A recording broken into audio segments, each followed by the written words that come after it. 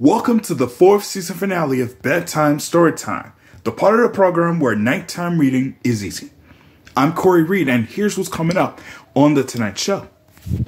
The Picnic, written by Ruth Foreman, illustrated by YOUMANS. Goodbye Geese, by Nancy White Carstrom, illustrated by Ed Young. And The Night Parade, by Lily Roscoe, pictures by David Walker. And for all the details for the Tonight Show, you can subscribe my page, but don't do it to the end of the show. So sit back, relax, and enjoy. And it starts now. The Picnic, written by Diana Noonan, illustrated by YOUMANS.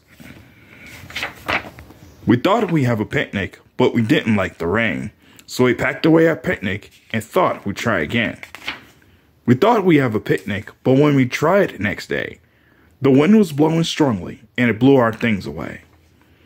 We thought we'd have a picnic, but it wasn't any fun when the wasp flew round and round us and we thought we would be stung.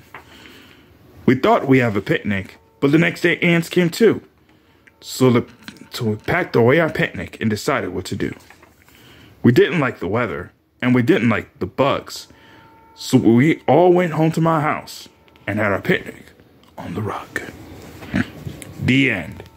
Coming up, Goodbye Geese, plus The Night Parade, and a recap for The Tonight Show, when the 4th season finale of Bedtime Storytime continues.